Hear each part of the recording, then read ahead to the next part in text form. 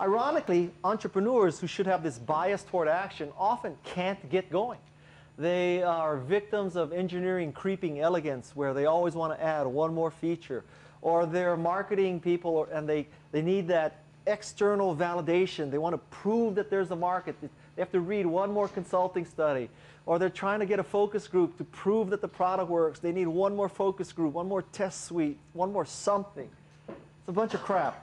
So here's the 3 recommendations about getting going.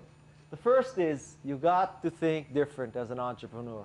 Your goal should not be to do something 10 or 15 or 20% better. It should be to do something 10 times better. It should not be a slightly better Apple II. It should not be slightly better MS-DOS.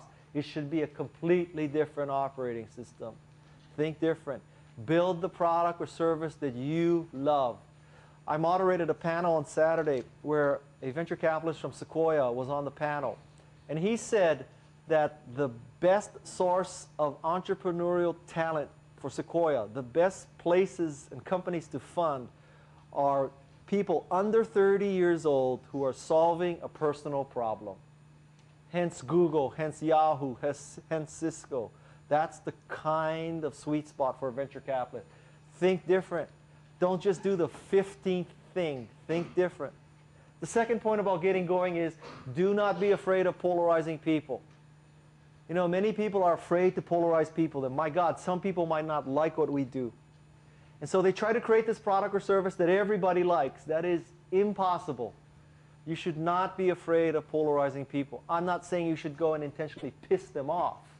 But you should not be afraid of polarizing people. The ideal situation is where some people really love your product and some people hate your product. But very few people feel sort of disinterested or neutral towards your product. You know, something like a Toyota Scion XB, you either love that design and you think it's very cool, or you think that's a refrigerator on wheels. But there's nothing in the middle. There's nothing in the middle. Same thing with the Mini Cooper, same thing with the Murano, same thing with the Macintosh, same thing with the Harley Davidson. Either love the product or hate the product, but don't be afraid to polarize people. And the third point is you need to find a few soulmates.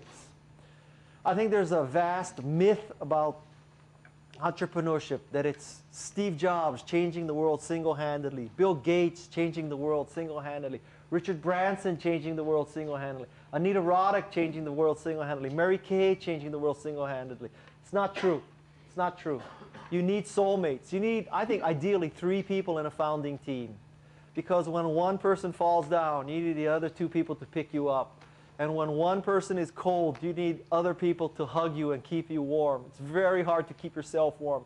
It's very hard to hug yourself, all right? So find the soulmate. For Bill Gates, there was Steve Ballmer. For Steve Jobs, there was Steve Wozniak. Find a few soulmates that balance you off, that keep you warm, that'll pick you up.